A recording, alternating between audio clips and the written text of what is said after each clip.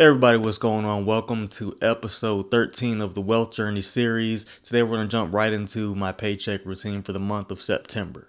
So far I've been paid on the 15th of this month and the 22nd of this month, one from YouTube, one from work, plus I got a little holiday bonus on top of that. So my paycheck routine is a little more exciting than usual today. And y'all know how it goes with my paycheck routines. I'm mainly talking about where I'm putting my money for growth for my business, my own financial growth, and for my savings. So as usual, before my paycheck even got taxed, $464.14 were put into my 401k. And my company does match 50 cents for every dollar I put in, so they contributed an additional $232.10 for a grand total of $696.24. Just so y'all can see real quick, I have my 401k on the screen. It is now worth $88,572.32. I'm really proud of how much that account has grown just over the short amount of time that I've had it, which has been about 5.5 years now. But that's just as of today, which is the 23rd of September, so within about a week or so when I give my net worth update, we'll see how much it's worth by then. So of course after that I went ahead and put $700 into my Roth IRA. I wanted to stick to the commitment that I made to myself at the beginning of the year, and that was to max out my Roth IRA before the year is out. And I'm well on track to do so. So I also have a screenshot up here of my Roth IRA account, which I do have with M1 Finance. And as we can see, it is now worth $19,614.65. Looking nice and about healthy. And I really like this type of investment because I have a lot more control of where my money's going into as opposed to my 401k, for example. And this, what you just saw, was spread across Apple, Microsoft, VOO, and VTI. Just in case you were curious, but I break that down more in my other Wealth Journey videos. And with another $500, I just automatically have it set up to where my checking account sends $500 right when I get paid over to my savings account. And I'm not talking about my emergency fund saving account, I'm talking about my regular savings account.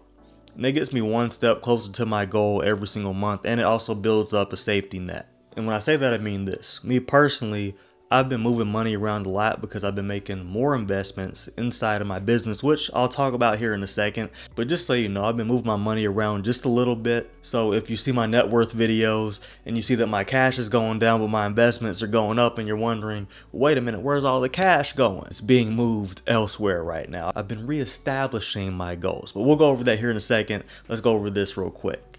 As y'all know, I have not touched my Webull account, which is my favorite account, by the way. I have not touched it at all this year until this month. After reflecting on my ways and reflecting on the bad financial decisions I was making last month, the month of August, my birthday month, I ate out way too much. I had way too much DoorDash. $799. I wouldn't say it was down the drain, but it was definitely not necessary. And I was like, man, I spent at least an average of an extra $400 over the past few months on DoorDash. So you know what I decided to do? I was like, you know what, I'm gonna cut myself off. I'm gonna go ahead and give myself a $200 limit on DoorDash, which last month failed, I will admit. But I was like, you know what? Instead of just limiting myself to $200 in DoorDash, I'm gonna force myself to take that $400 and put it somewhere else, and that somewhere else is Webull. So what I decided to do was put $200 on my first paycheck into Webull, and then the next $200 I get on my next paycheck put on to Webull. And as a matter of fact, we're about to look at my Webull account right now. So here's a quick screenshot of my Webull account. Now, as you can see, it is currently worth $31,796.62. It is currently up 125.36%. and it has gained a total of $17,687.01. And where did I put the $200? I bought 1.7 shares of NVDA. And if you've been watching me for a while, you know that is my highest performing investment right now within this specific portfolio. And it has earned me well over $10,000 this year alone. So I'm very happy to see that. So for me, that was just a no-brainer. And if you're interested in my investing content, if the stuff that I'm talking about when it comes to investing intrigues you, I do have an investing course coming out. You can get some more information about that in the link in the description. And you can also download 25 high quality stocks and ETFs that I made personally for you down in the description as well. And today I got paid from YouTube, and it was like triple what I usually get from YouTube, which was really nice to see. So what I decided to dedicate that money to was do what I said I was going to do in my last paycheck routine video, and actually pad up my checking account and basically build a buffer, because instead of focusing on getting $2,000 in my regular savings account and then building my emergency fund, I was like, you know what I'm going to do? I'm going to build a big buffer in my checking account, which I think this was exactly enough I needed to get it there. And then once I built that buffer in my checking account, then build the $2,000 in my regular savings account. And once that's built, then do the emergency fund. I was for a moment this year, I was trying to do everything at once. I was trying to invest and save and build a buffer like all at the same time, and it obviously wasn't working out. And plus, all the spending on DoorDash didn't really help with that. So just being transparent, I don't always have my life all together all the time. And even though personal finance is one of my strengths, I'm a big numbers guy, I always have been. But when it comes to your own personal thing, sometimes your personal feelings get in the way. And a feeling that has gotten in my way a lot this year has been the feeling of comfort and the feeling of wanting to have something convenient. So when I didn't feel like doing something, like I didn't feel like cooking, DoorDash was on its way, bringing me that good food from Chipotle. You hear me? But anyway, long story short, I have streamlined my decision making when it comes to saving, investing, and everything you can think of. And I'm just like, you know what? When I have a main goal, I'm going to purely focus on that goal. And right now, my top goals are maxing out my Roth IRA, and a close second is building that buffer in my checking account and then getting my savings to where I want them to get to. Stay tuned for my net worth update. It's coming next week. I'm excited for it. But I didn't stop there. I am big on increasing income, but I'm even bigger on just becoming better as a businessman, better at recording and making good, relatable content that helps as many people as possible, and just getting better at my craft in general. So I did spend some money on some courses.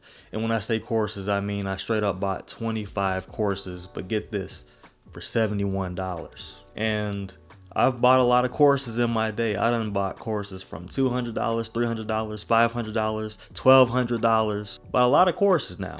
This one's at the top of the list, and I'm learning a lot about things that I just don't know that much about, like growing my Instagram and just getting better with sales and talking to clients and best serving them, stuff like that, business strategy, stuff that I'm not really that great at right now when it comes to my own particular business.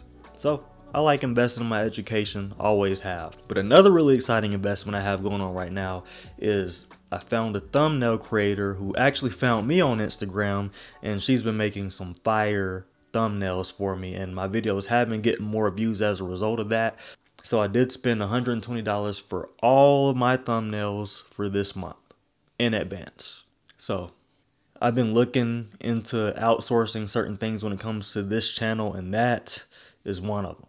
For one, I'm nowhere near the level of a professional when it comes to creating thumbnails. I do okay, but the thumbnails she's been making have been looking amazing. So I shall keep investing in said thumbnails. And I've noticed it brings forth a bigger and more diverse set of eyes coming to this channel, which is very good to see. So in a nutshell, when I'm doing my paycheck routine videos, I'm just giving you a quick look into my world, what my priorities are, what I'm thinking, what my goals are. And right now I'm focused on my financial goals, my business goals, which, you know, you got to keep feeding the business. So a lot of times I'm putting my personal earnings directly into the business, and the business might grow or it might be stagnant. But one thing that is happening no matter what, I'm growing. And as long as I'm growing, the business will continue to move forward. The YouTube channel will continue to move forward. I will continue to bring on clients on my coaching calls. If you're interested in that, there's information down in the description. I'm continuing to build my investing course. And as some of y'all may know, I actually did a trial period of doing my investment course last year. I did it last year as well as the beginning of this year, but I wanted to do something where it's a fully comprehensive course that you can just buy right now, and it's on your screen, and you have everything you need right then and there. When I did the trial run and everything, it was me and another person on a one-on-one call for each client that I had. That was how it was. And there was nothing wrong with that, but I just wanted to build something more sustainable. So just so y'all know what's coming, I've been putting a lot of time and energy and effort into building this course, and also investing into this channel and making sure that my videos are higher quality and that my videos flow better. And they do tend to flow better the more time I spend in front of this camera. And of course, making sure that I'm making responsible financial decisions so I can set a fine example for a great audience such as yourself. But I'm also here to hold myself accountable by telling you, hey, I did something really stupid last month. This is what I did, this is how much money I spent, and this is why it's a bad idea to do. So over here, I'm gonna let you know. I'm gonna let you know if you did something wrong, if I did something wrong. We all gonna do wrong over here. But the thing is, we're all gonna learn from our mistakes. And if you haven't made any mistakes yet, you can learn from my mistakes. But you can also learn from my victories. But anyway, that is the video for today. Thank you so much for watching. My name is Reggie Bryant, and this channel is all about personal finance and personal growth. I really hope you enjoyed this video as much as I enjoyed making it, and I will see you in the next video.